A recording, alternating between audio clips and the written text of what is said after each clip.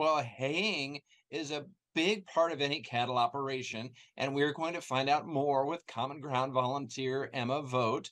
Emma is from the Napier area, and how are you doing today? I'm doing great, John. Thank you. Yes, we are in the heart of haying season right now. We got our first cutting done. We've got some grass that we've baled up. So we're going to our second cutting of alfalfa, and it's quite a timing process. It gets to a certain height. The guys will take the hydro swings or cutters out, and that cuts down the alfalfa.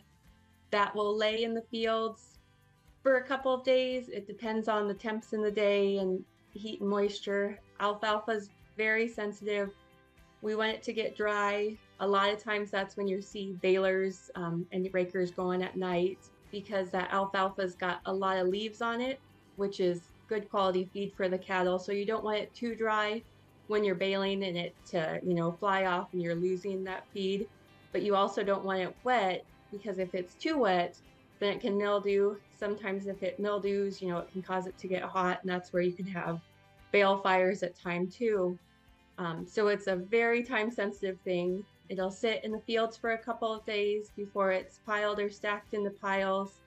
We leave ours into the field till the fall, and then we're bringing it into hay yards and put it there to store for the winter. And that's a major source of feed for the winter for our cattle. We're either grind it in the big grinder, mix it with silage and some corn and feed it out in bunks. Sometimes we've taken it out, or at times we take it out in the hay buster, and that's what gets fed to the cattle through the winter. Or those bales get cut and they're put into hay feeders. It's however many cattle we're trying to feed, what we're feeding, because we want the best use of it. Why do you think it's important for consumers to know about this? It's a lot like canning if you're a gardener. You grow those plants, you make sure that you bring them in at the best time to cut them up and preserve them in canning. And that's what we're doing with this hay is saving it over for the winter so that our cattle can have feed and are taken care of great through the winter. Thank you, Emma, for being here today and telling us about the haying season.